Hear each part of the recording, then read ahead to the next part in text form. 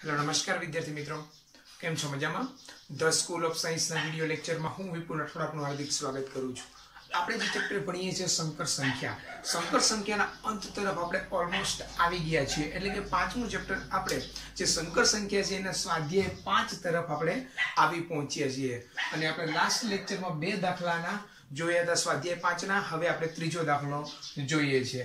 तो जे आ त्रीजो दाखलो जे आपेलो छे तमने के 1/1 - 4i - 2/1 + i काउंस बीजा काउंसमां 3 - 4i छेदमां +5 + i ने प्रमाणित स्वरूपमां मूको। એટલે કે સંકર સંખ્યાનું જે પ્રમાણિત સ્વરૂપ x + iy જે સ્વરૂપ છે એ સ્વરૂપમાં તમારે ફેરવવાનો છે, બીજું કઈ કરવાનું છે नहीं, बराबर। तो આપણે x + iy સ્વરૂપમાં જે ફેરવવાનું છે તો એના માટે આને આપણે શું કરવું પડશે, તો એને આપણે સાદરૂપ આપવું પડશે। સાદરૂપ આપ્યા પછી જેટલું આપણે બને એટલું સાદરૂપ આપતા જશું અને આપણું જે સંકર સંખ્યા x + iy જે સ્વરૂપ છે એ x + iy સ્વરૂપમાં આપણે ફેરવવું પડશે। ઓકે, હવે આપણે જોઈએ તો પહેલા આપણે આ કૌંસ ઉપર ક્રિયા બધી કરીએ, પછી આ કૌંસ ઉપર ક્રિયા કરશું, બરાબર। તો પહેલા આપણે આ કૌંસ ઉપર ક્રિયા કરીએ तो केवी क्रिया करिए तो जो तो हूँ आ कौंस पर क्रिया करूं तो आनो हूँ पहला ज लसा लई सकूं तो आ रीते कही सकूं 1 - 4i 1 + i मैं लई लीधो लसा लई लीधो, आनो गुणाकार आनी हारे थशे तो 1 × 1 + i काई फेर पड़े नहीं। હવે આનો ગુણાકાર આની સાથે થશે એટલે -2 1 - 4i। અહીંયા 1 આગળ છે, ઈ 1 તમને થોડા માટે ડિસ્ટર્બ ન થાય લખી જ નાખીએ, બરાબર, એટલે તમને કઈ પ્રોબ્લેમ થાય नहीं। ओके, आनो गुणाकार आनी साथे, आनो गुणाकार आनी साथे। आ कौंस पर थोड़ी वार काई क्रिया करतो નથી, કૌંસને બતાવતો જ નથી, જેમ છે તેમ નામ રાખું છું। ઓકે, હવે શું કરીએ આપણે, તો હવે આપણે આગળ વધીએ તો શું કરીએ છીએ, તો જો આની અંદર આગળ આપણે જઈએ તો અહીંયા સાદરૂપ તમે આપી શકો છેદમાં અને અંશમાં। છેદમાં 1 નો ગુણાકાર આખા સાથે શું થાય 1 + i થાય, बराबर, અને माइनस जो 1 નો ગુણાકાર આખા સાથે 1 + i થાય, -4i નો ગુણાકાર એટલે શું થાય -4i - માઈનસ 4i × i એટલે શું થઈ જાય 4i², આવું થઈ જાય, બરાબર। હવે આગળ ઉપર જો તો 1 નો ગુણાકાર અંદર કરો તો 1 + i થાય, -2 નો અંદર ગુણાકાર કરો તો -2 +- 4 × 2 = 8i, આવું થાય 3 - 4i છેદમાં 5 + i।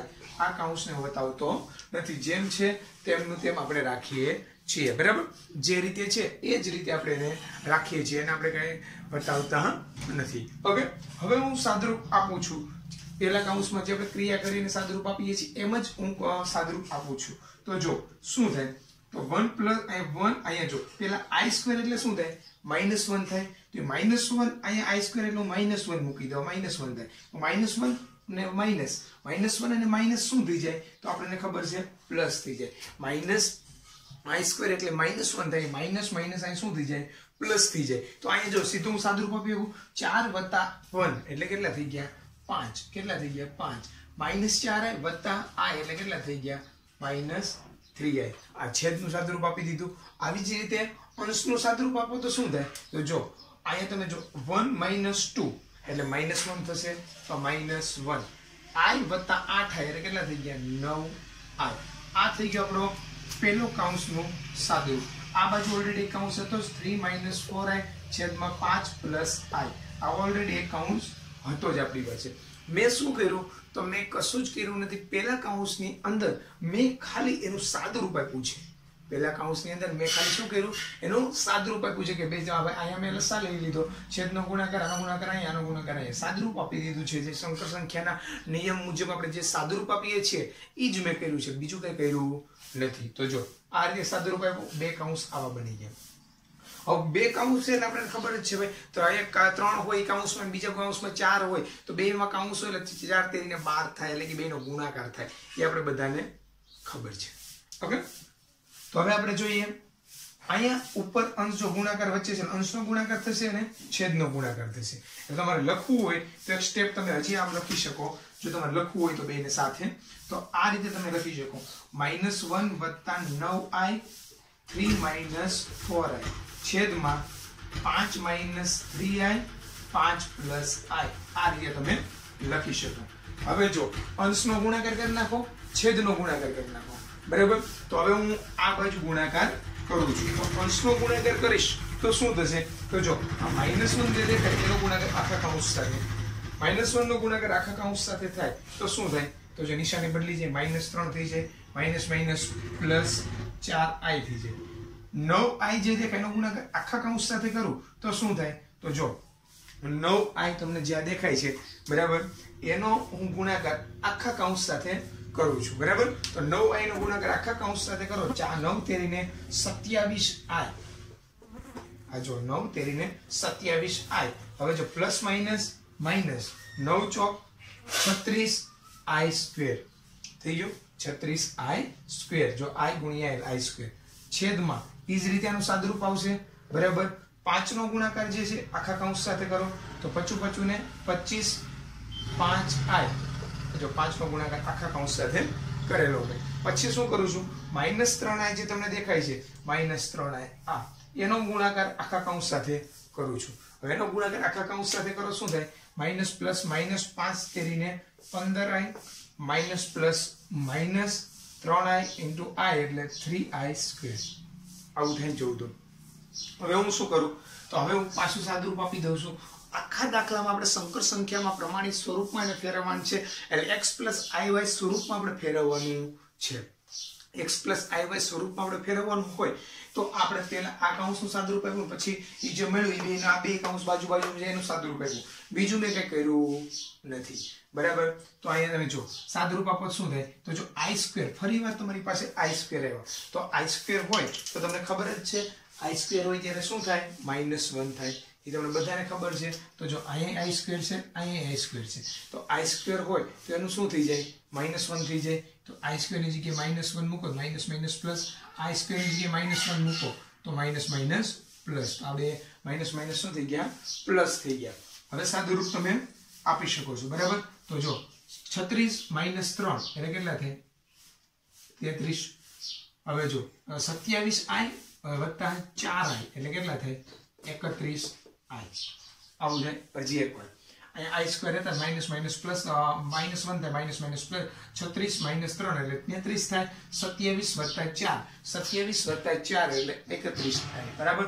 હવે છેદમાં આપણે જોઈએ તો જો અહીંયા તમે જો 25 + 3 એટલે 28 થશે, 5i - 10i 15i એટલે -10i થશે.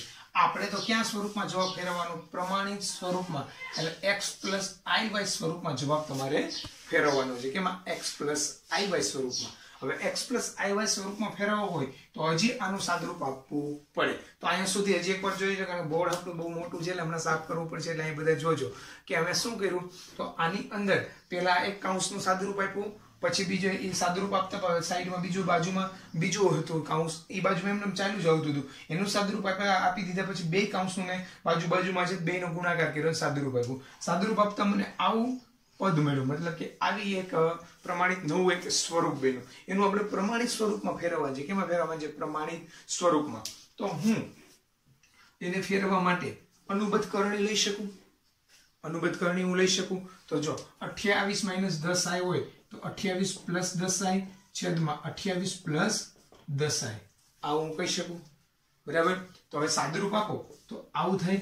અહીંયા જો a - b a + b, a - b a + b, એકવાર પ્લસ એકવાર માઇનસ, તો કયું સૂત્ર લાગે? a² - b². આવું સૂત્ર લાગે. તો જો અહીંયા 28 નો સ્ક્વેર એટલે 784 -10i² એટલે 100i². તો પણ હજી એવું લાગે તો 28 × 28 તમારે સાઈડમાં કરી લેવાના. કદાચ આપણી ભૂલ ન રહેવી જોઈએ બરાબર. સાઈડમાં કરીને જોઈ લેવાનું. 8 × 2 = 16 વધી પડી 1 2 × 4 ને 1 માં 88 ને 64 વધી પડી 6, 8 × 2 = 16, 16 ને 4 22, તો 4 8 7 784 થાય બરાબર. એકવાર ભલે તમને કદાચ યાદ હોય, કન્ફર્મ હો તમે 100% શ્યોર તો ના કરવું, બાકી એકવાર તમારે કરીને જોઈ લેવાનું. હવે ઉપર ગુણાકાર કરીએ તો જો 33 નો ગુણાકાર આખા કૌંસ સાથે થાય, 33 × 28 થશે. આપણે સાઈડમાં ફટાફટ ગુણાકાર કરી નાખવાનો. 3 × 2 = 6, 3 × 2 = 6, 8 × 3 = 24 વધી પડી 2, 8 × 3 = 24 વધી પડી 2, 8 × 3 = 24 ને 2 26 એટલે 4 12 વધી પડી 1, 8 ને 1 9, 924. હવે આ 33 + 33 × 10i એટલે 310i બરાબર. હવે 31 વાળું 31 × 28i, 31i × 28. તો સાઈડમાં તમારે ફટાફટ રફ પર કરતું જ જવાનું છે, બરાબર. તમારે તો ફટાફટ તમને આવડશે. હવે જો 31 ગુણ્યા 28 છે, 31 ગુણ્યા 28 ફટાફટ કરી નાખો. 0 2 1 2 3 2 6 8 1 8 8 તેરી ને 24 8 6 અને 6 2 8 868. તો વત્તા 868. આ હજી એક વાર 2 1 2 3 2 ને 6 8 1 8 8 તેરી 24 8 8 ને 2 6 6 ને 2 8 868. 33i ગુણ્યા 10i એટલે કેટલા થઈ ગયા? i ગુણ્યા એટલે વત્તા 310 i સ્ક્વેર. આવું થઈ ગયું, બરાબર. આ સાદુરૂપ હું હોઉં કે તમે હો, સાદુરૂપ તે બદલી ન જાય. જે ગુણાકાર આવતો હોય એ જ આવે. તમને યાદ હોય ડાયરેક્ટ લખો તો પણ ભલે, અને સાઈડમાં કરીને લખો તો પણ ભલે. સાદુરૂપ જે આવતું હોય કે બદલી જાય નહીં, બરાબર. જે બધાથી સાદુરૂપ આવતા 31 ગુણ્યા 10 કરો, 31i ગુણ્યા 10i એટલે ખબર જ છે 31 ગુણ્યા 10 310i સ્ક્વેર જ આવે. એટલે એમાં ભૂલ ન થઈ જોજો ખાસ. હવે આપણે આનું સાદુરૂપ અહીંયા નહીં આપીએ છીએ, તો અહીંયા તમે જો હું અહીંયા એનું સાદુરૂપ આપું છું, તો અહીંયા i સ્ક્વેર છે. i સ્ક્વેર હોય તો તમને ખબર છે આપણે i સ્ક્વેર હોય શું મૂકીએ? -1 મૂકીએ છીએ. તો i સ્ક્વેર ની જગ્યાએ તમે -1 મૂકો, માઇનસ માઇનસ શું થઈ ગયા? પ્લસ. i સ્ક્વેર છે તમે -1 મૂકો, પ્લસ માઇનસ શું થઈ ગયા? માઇનસ. હવે તો આપણે સાદુરૂપ આપીએ.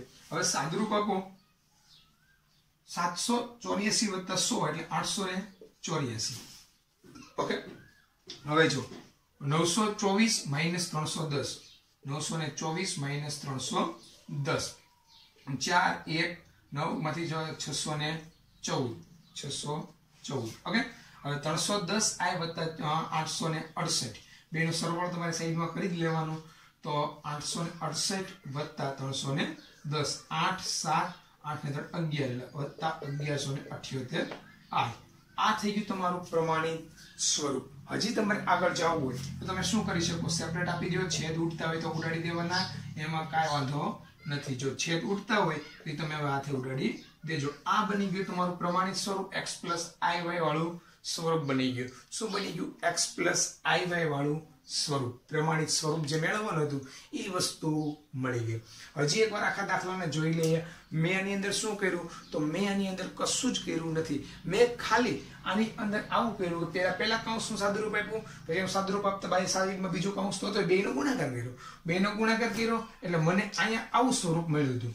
આવું સ્વરૂપ મળી ગયું. પછી મેં શું કર્યું? તો અનુબદ્ધ કરણી લીધી. 28 + 10i છે, -10i છે, પ્લસ વાળી અનુબદ્ધ કરણી લીધી. જો અનુબદ્ધ કરણી લીધા પછી મેં શું કર્યું? કાંઈ નહીં, સાદુરૂપ જ આપ્યું, બરાબર. એટલે સાદુરૂપમાં ખાસ કરીને કોઈને ભૂલ ન થાય એનું ખાસ કાળજી બધા વિદ્યાર્થીઓએ લેવી, બરાબર. અને પૂરા ડિસિપ્લિનથી ક્લાસ એટેન્ડ કરજો તો જ આ દાખલો સમજાશે. બાકી કાંઈ જ સમજાશે નહીં, બધું માથેથી જશે. નાની પહેલાના લેક્ચર બધા એટેન્ડ કરેલા હશે તો જ સમજાશે, બાકી નહીં સમજે. કારણ કે આવી વસ્તુ તમે ક્યારે ભણ્યા જ નથી. સંકર સંખ્યા, સંકર સંખ્યા નામ જ તમે પહેલી વાર 11મા ધોરણમાં સાંભળ્યું હશે, બરાબર. તો બધા વિદ્યાર્થી મિત્રો વ્યવસ્થિત વિડીયોને પોઝ કરી આપણે જે બુક બનાવીએ છીએ એની અંદર નોટ ડાઉન કરી લો. પછી આપણે આગળ બીજા દાખલા તરફ જઈએ.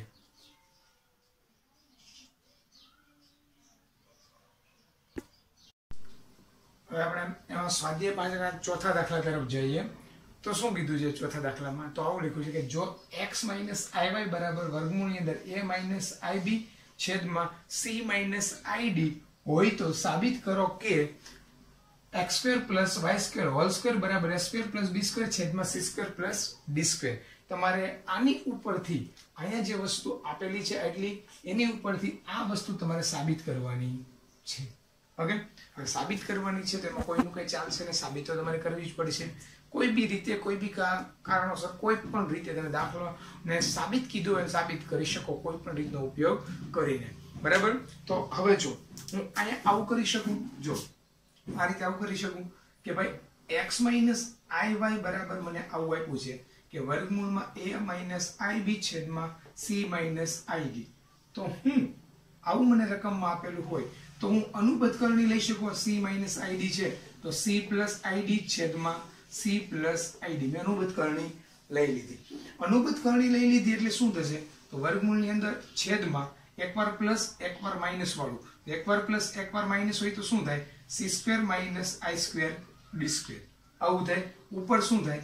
a - ib અને c + id. આવું થશે. આ તો બધાને ખબર પડી ગઈ. એકવાર માઇનસ એકવાર પ્લસ એટલે a² - b² વાળું સૂત્ર. હવે જો તો આવું થશે વર્ગમૂળની અંદર i સ્ક્વેર જે આપ્યું છે એનું -1 થાય i સ્ક્વેર નું જો -1 થાય તો માઇનસ માઇનસ શું થાય +1 થાય તો આ છેદમાં c square plus d square ઉપર એનો ગુણાકાર આખા કૌંસ સાથે કરો તો ac વત્તા adi ઓકે પછી ib નો ગુણાકાર આખા કૌંસ સાથે કરો તો -ib છે એનો આખા સાથે ગુણાકાર કરો તો આવું થાય -bci અહીંયા જો minus plus minus bdi square આવું થશે બરાબર હવે તમને બધાને ખબર છે i સ્ક્વેર એટલે શું થાય -1 થાય હવે તમને બધાને ખબર છે કે b i સ્ક્વેર એટલે શું થાય -1 થાય માઇનસ માઇનસ શું થઈ ગયા પ્લસ શું થઈ ગયા પ્લસ બરાબર હવે તમે જો તો શું થશે તો વર્ગમૂળની અંદર c square plus d square okay હવે તમે જો તો ac વત્તા bd વત્તા અહીંયા જો તો i કોમન લઈ લો તો શું થાય ad માઇનસ bc આવું થશે હજી એકવાર તમે આખો જોઈ લો હજી એકવાર ફરીવાર તમે આની ઉપર નજર મારી લો તો અહીંયા આપણે શું કર્યું તો જે રકમ આપી હતી એમાં અનુબદ્ધ સંકર સંખ્યા લીધી કે c id તો અનુબદ્ધ કરણી લીધી કે અનુબદ્ધ સંકર સંખ્યા તો c id છેદમાં c id હવે નીચે જો a b a b a square b square વાળું થાય હવે a સ્ક્વેર b સ્ક્વેર વાળું થાય એટલે શું થાય તો a સ્ક્વેર b સ્ક્વેર એટલે c square i square d square થાય i સ્ક્વેર એટલે -1 થાય માઇનસ માઇનસ પ્લસ થાય પહેલાનો ગુણાકાર આખા કૌંસ સાથે બીજાનો ગુણાકાર આખા કૌંસ સાથે સાદુરૂપ આપીએ ac માઇનસ અહીં જો ac વત્તા bd વત્તા અહીંયા જો ad bc એમાંથી i કોમન લઈ લીધો ઓકે આ થઈ ગયું તમારું x iy શું થઈ ગયું x iy હવે તમારે આની અનુબદ્ધ સંકર સંખ્યા જોતી હોય x iy ની અનુબદ્ધ સંકર સંખ્યા કોઈ કઈ થાય તો x iy થાય તો એની અનુબદ્ધ સંકર સંખ્યા જોતી હોય x iy અનુબદ્ધ સંકર સંખ્યા તો શું થાય તો વર્ગમૂળની અંદર જે છે ઈ જ રે ac વત્તા bd પ્લસ છે તો ત્યાં શું થઈ જશે માઈનસ અહીં જોજો આમાંથી તમે જોજો મેં i કોમન કાઢ્યો હતો પ્લસ છે તો ત્યાં શું થઈ જશે માઈનસ બાકી બીજી બધી વસ્તુ તેમને તેમ જ રહે તો c square plus d square આ થઈ ગયું તમારું x iy અને આ થઈ ગયું તમારું x iy અને આ થઈ ગઈ અનુબદ્ધ સંકર સંખ્યા x iy ઓકે હવે x iy અને x iy બે વસ્તુ થઈ ગઈ તો હવે તમારે અહીંયા મેળવવાનું છે x square plus y square whole square તો તમે આવું લખી શકો x iy x iy okay બેનો ગુણાકાર પણ હું આ વર્ગમૂળ બંને સાઈડ છે ને કાઢવા માટે બેનો વર્ગ કરી નાખું એટલે x iy નો વર્ગ કરું એટલે વર્ગમૂળ નીકળી જાય x iy નો વર્ગ કરું તો વર્ગમૂળ નીકળી જાય તો જો હવે હું બેનો વર્ગમૂળ કાઢી નાખું છું સીધી રીતે ડાયરેક્ટ લખું છું તો આવું થાય ac bd વત્તા i ad bc છેદમાં c square plus d square આપેલું બીજું લખો તો આ રીતનું થાય કે ac bd i ad bc છેદમાં c square plus d square આ રીતનું થઈ ગયું બરાબર તો મેં શું કર્યું તો x iy અને x iy x iy નો સ્ક્વેર કર્યો અને x iy નો સ્ક્વેર કર્યો શું કારણ કે વર્ગમૂળ જે છે એ બંને વર્ગમૂળ નીકળી જાય એટલે જો વર્ગમૂળ નીકળી ગયા મેં એમના બેને મલ્ટીપ્લાય કરીને લખી નાખ્યા બરાબર હવે હું શું કરી શકું જો બધા વિદ્યાર્થી મિત્રો વિડિયોને પોઝ કરી એટલે હું સાફ કરું છું એટલે આ લખવાનું છે લખી નાખજો જે નોટબુક આપણે બનાવીએ છીએ તેમાં બરાબર તો હવે જો હવે હું શું કરું છું તો હવે અહીંયા તમે જોવો તો આ તમારી વાસ્તવિક સંકર સંખ્યા છે સોરી એવી રિયલ પાર્ટ છે અને આ તમારો ઇમેજનરી પાર્ટ છે તો બેની અંદર એકવાર પ્લસ બે હરખી જ વસ્તુ છે પણ એકવાર પ્લસ એકવાર માઈનસ છે તો તમે શું કરી શકો એકવાર પ્લસ એકવાર માઈનસ હોય તો પહેલા આ બાજુ તમે શું કરી શકો તો આવું લખી શકો x અહીંયા પણ એકવાર પ્લસ એકવાર માઈનસ છે i square y square whole square આવું લખી શકો જોઈએ આ રીતે કહી શકો આખાનો હોલ સ્ક્વેર કરો બરાબર એટલે એકવાર માઈનસ એકવાર plus a square minus d square વાળો એટલે જો x square minus i square y square બરાબર હવે તમે જો તો અહીં જો એકવાર પ્લસ એકવાર માઈનસ હવે એકવાર પ્લસ એકવાર માઈનસ એટલે શું થાય તો આ a square minus b square વાળું થાય તો સાદુરૂપ આપો તો શું થાય તો હું અહીંયા નીચે સાદુરૂપ આપું છું તો જો આ રીતનું સાદુરૂપ થશે કે ac + bd whole square minus i square eddy minus BC whole square છેદમાં સી સ્ક્વેર વત્તા ડી સ્ક્વેર એકવાર ને એકવાર આ એટલે 2 વાર.